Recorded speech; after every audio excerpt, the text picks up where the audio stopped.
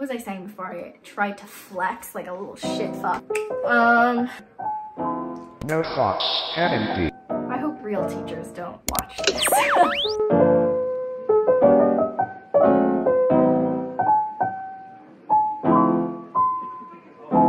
Hi, my name is Ashley, and you probably saw the title of this video, which is how to write an A+++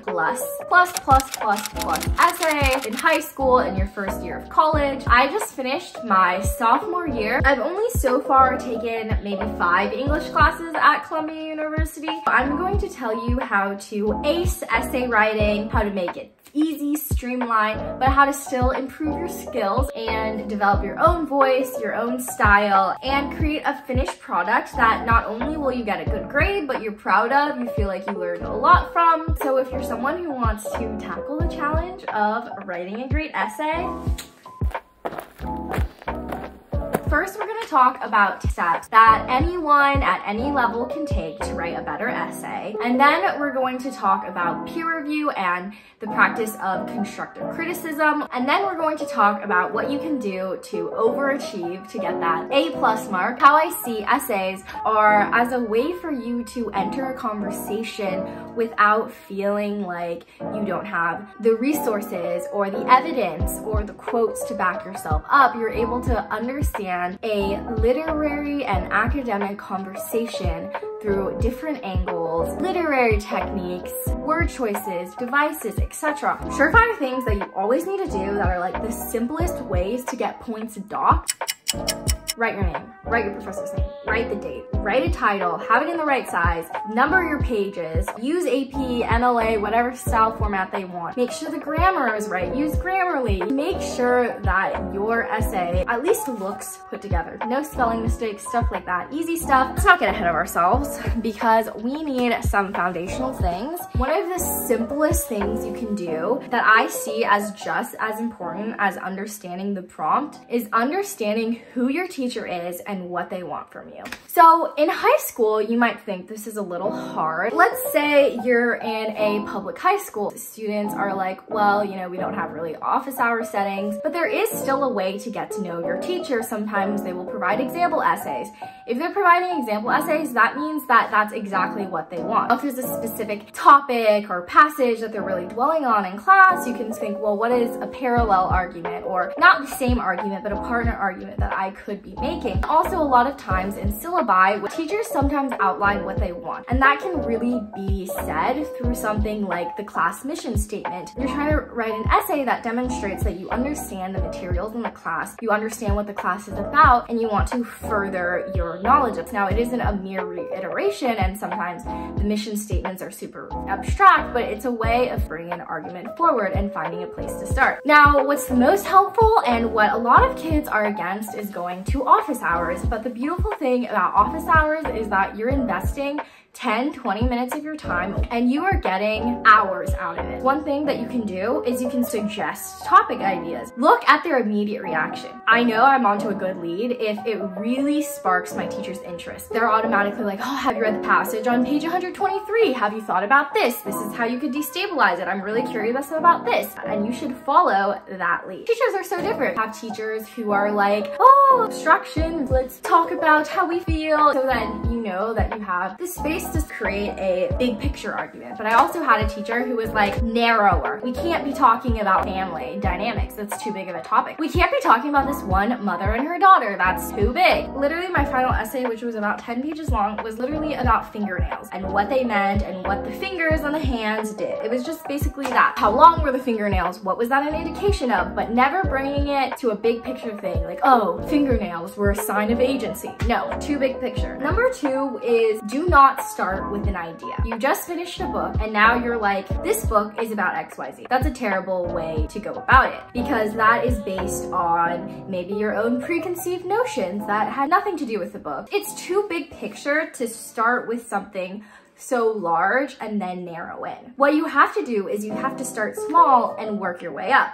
So you have to locate one passage, one word, one sentence, one interaction between two people. You have to really reread it, reconsider it in the context of other things, in the context of the novel. You don't start with an idea, you start with a passage, and that creates the idea. Tip 3, get rid of your notion of structure. We all start, at least for me, I was introduced to essays in 1st or 2nd grade through the conventional hamburger model. We are taught introduction, paragraph, paragraph, paragraph, conclusion. But what this really does is it tells you that if you have 3 paragraphs, you can only dwell on a topic 1/3 of the time. That's not true. I think the hamburger model is a good place to start, but it doesn't allow you to really be curious, to really explore. You want to be complicating it. So obviously everything does tie back to the introduction, but it's not like, oh, point 1 is saying this, point 2 is saying this. The order of the paragraphs themselves matter. You shouldn't be able to just shuffle paragraph 2 and 3. You shouldn't be able to just switch it. Paragraph 1 complicates the thesis.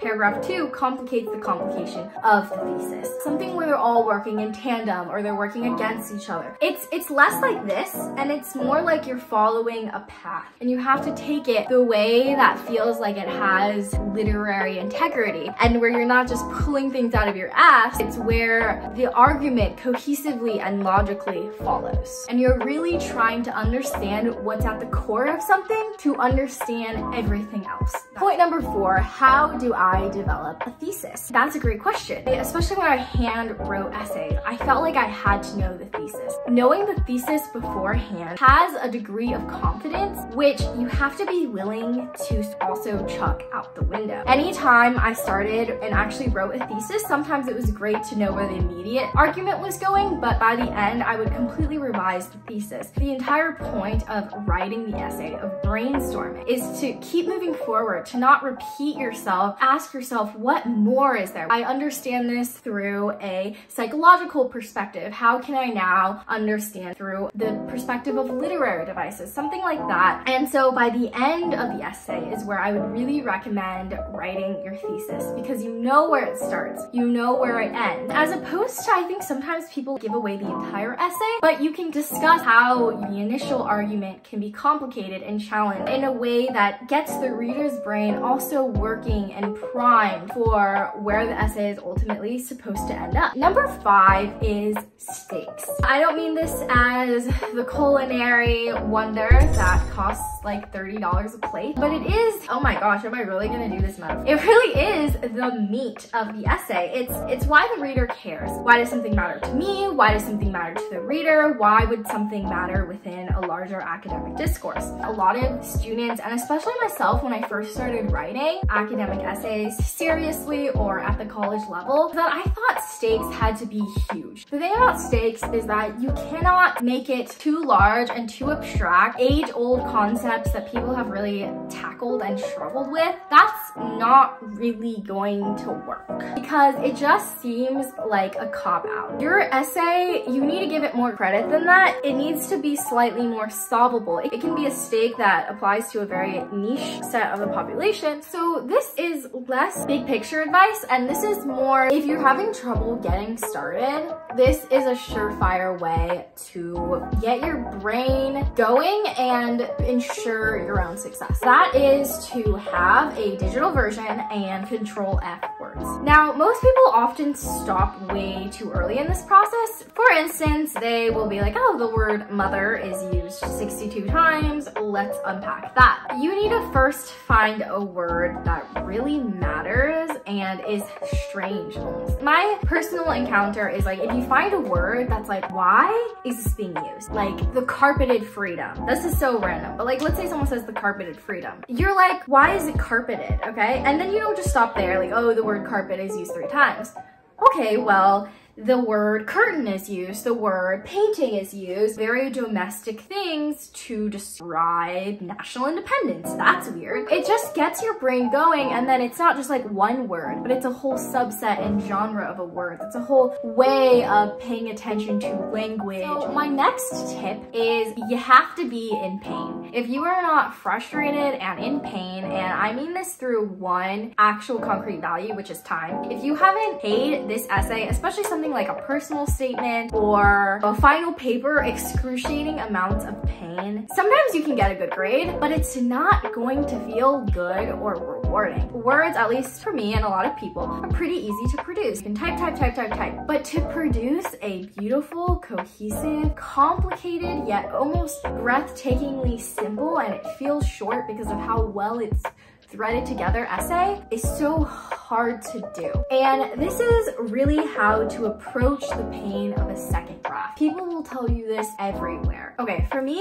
a 5-page first draft takes me 5 hours. I can submit that and I can get a 90%. But if I want to get a 98% or something in this class, I'm going to need another 5 hours. The part that really hurts is that it's still 5 pages. You're not even getting your mind on a different topic. You're just dwelling. It's all about being there, and especially after constructive criticism. Usually, even yourself, if something is like sparking interest and you're just moving away from it so that you can create something else in your essay, no, you need to make room for that one thing. And so a lot of revision is getting rid of what isn't working and really complicating and drawing out and explaining from different angles the part of your essay that is working. Those are my 7 tips for writing a good essay. A good essay meaning the essay is not completely going over your head. You listen to your teacher if you are trying to complicate the structure and starting with something small and creating something big. That's going to get you an essay that at least follows the prompt, at least gets you thinking about things. But now I'm going to talk about things that really push it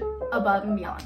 And the first thing that I see as a necessity, and I almost never did this in high school, was peer review. Peer review the shit out of your essay. I think that a lot of people don't approach this because they feel a little bit scared and timid, because sometimes they don't trust other people's advice, and that's fine. I took a class by this guy right here, Aaron Ritzenberg. One of the things that we always had to do is we had to get peer reviewed about 4 times. His way of combating traditional anger and angst about peer review is that he said peer reviewing is not about giving advice. If you personally would not choose that sentence, it's not really about that, because they're their writer, this is their style, and you can't say, hey, this is wrong, this is right. He said that what you should do is explain to the writer of the piece as you're reading it what you're feeling. The first paragraph left me feeling confused. The second one had me feeling excited. The third one had me feeling enlightened. Oh, you know, this didn't make sense with this. This was such a blanket statement. I don't know where it came from. It's more, this is how I feel. If it's a persuasive essay and you're getting lots of feedback, I felt persuaded, then great, then you're doing your job. But if you're hearing a lot of, I feel confused, where did this come from? Who is your source? Why did you choose the source? I'm curious why they chose the source or why they chose this passage. Those are really helpful. As the author of the essay, you're like, well, I'm supposed to be establishing confusion.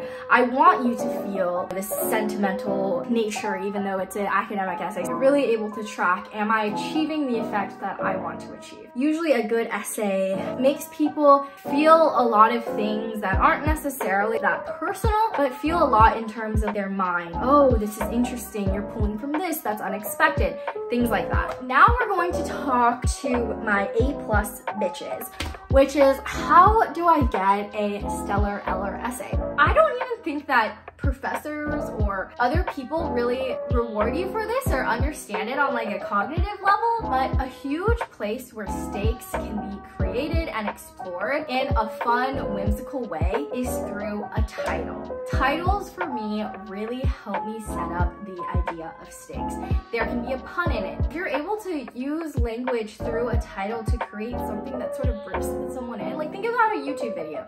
It's the thumbnail and it's the title. It's a way of understanding that your essay can be consolidated to something very interesting and very quirky and refreshing and a new, even though maybe you're talking about Pride and Prejudice or something really old, it's a new and modern take that is even modern in the way that you're utilizing language through a title. For me, it's my most favorite part because it's really the place I get to be like, what is this essay about? Add some alliteration, add a colon. Titles are fun. My second tip for a stellar essay is you want to do something that other people aren't doing. Some kids take this the wrong way. They're like, oh, I want to argue that racism doesn't exist. They take it on like almost an opinion level. I think that having controversial opinions are fine if they're your real opinions, but don't just do that for the shock factor. What I say by writing something unconventional is that you want to pick an unconventional topic. For instance, the last past essay I wrote, I was like, I've read Pride and Prejudice so many times, I've thought about it so many times, I don't want to write this essay. That's because Pride and Prejudice, you think of it as a love story. But I was like, well, you know, who in this story or what in this story is very unexplored? And maybe it's explored in like a very academic field, which it has, and I found through my research it has, but in a 30-person seminar or something, not everyone is like, oh, I'm going to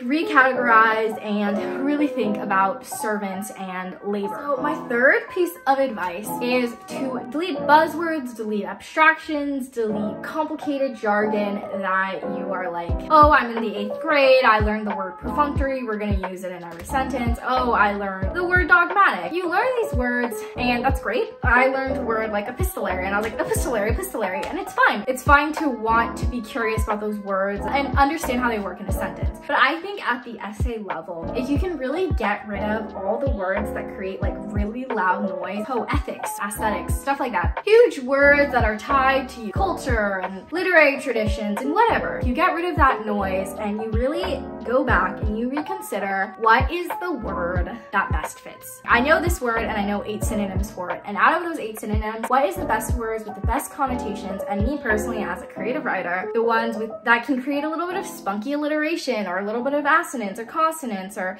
you know, a little bit of like pop even to like the sentence itself. What is truly the best word and not just the buzzword or the words that makes me feel intellectual. As opposed to using language as a way to flash, you have to use it as a way to facilitate. But my personal favorite thing to do that I do probably in half of the essays I write is I find my favorite book and my favorite passage, and instead of praising the shit out of it, I think about what does it lack. And sometimes you find out, you know what, it is lacking a greater social awareness in the category of... But sometimes, you know what, there's a subtle, subversive way that this author actually did answer my question and did punk me. I'm using jargon now.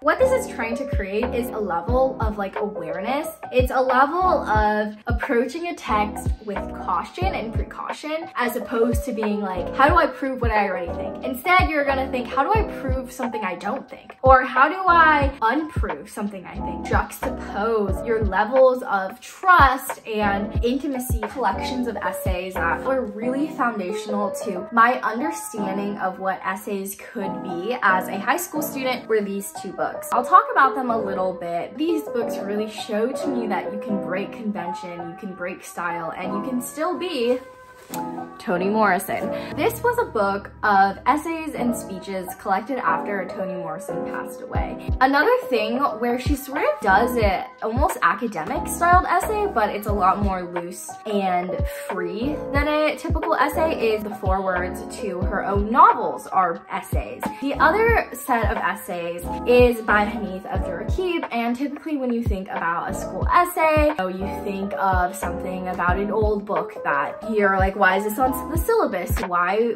this still matters to us? But this is just this dude talking about why he loves rappers and Carly Rae Jepsen, but it sort of interweaves into his own narratives about race relations, grief, growing up, his college experience, his experiences with love, and the loss of friendship, etc. So this is also a beautiful book. So I really hope that you enjoyed today's video. Please like it, subscribe, let me know anything you would like to see in the near future, any questions, curiosities that you had, and I really enjoyed making today's video, reflecting on my own educational experience and giving it to you for free. So thank you so much for watching. I hope you enjoyed and I hope you learned a lot.